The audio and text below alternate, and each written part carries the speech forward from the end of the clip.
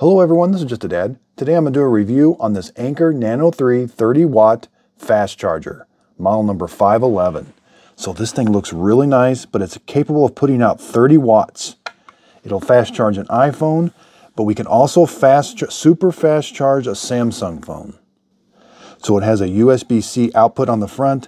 The back, these are foldable, so it folds up really nice. Okay, so I've got it plugged in. Let's plug it into my Samsung S22 Ultra. And we get super fast charging. Super fast charging.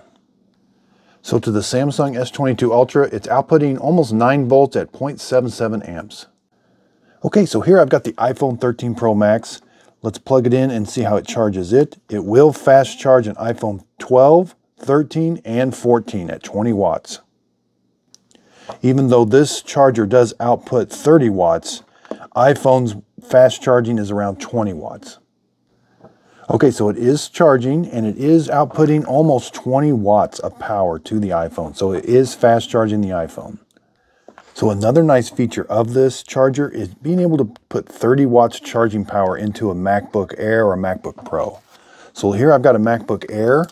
Let's plug it in and see it charge it. And we can see in the MacBook Air, it's charging at 30 watts. And the power going to the MacBook Air is 19.89 volts at 1.42 amps. So this wall charger is very nice. It just doesn't take up a whole lot of room. So it's going to stick out from the wall about 1.5 inches. And it's only about 1 inch wide and 1 inch tall. So here's the output power. It's 5 volts, 3 amps, 9 volts, 3 amps, 15 volts, 2 amps, 20 volts, 1.5 amps. That gives you your 30 watt max.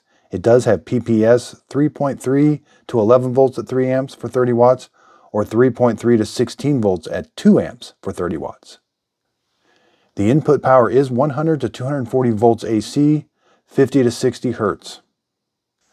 I really do like this charger. Being able to charge my MacBook Air at 30 watts, being able to super fast charge my Samsung S22 and my iPhone, this is a really nice charger.